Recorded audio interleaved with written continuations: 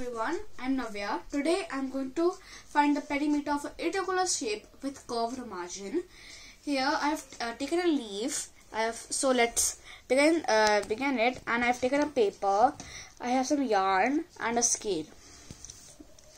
So first, what I will do is I have marked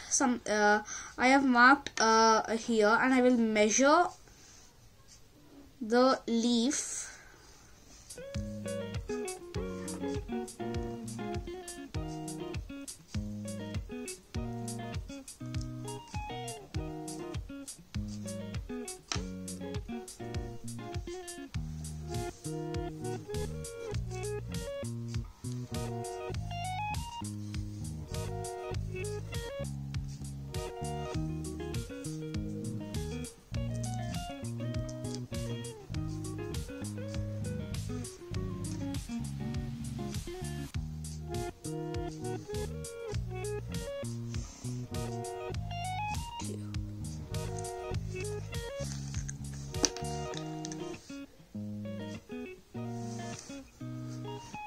So now I'm going to measure the length of this string by a scale.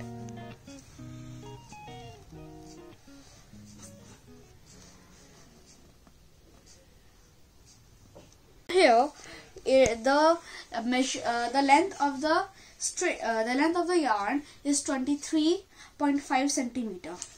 So here I have written the perimeter of the leaf. Now I will write what is it.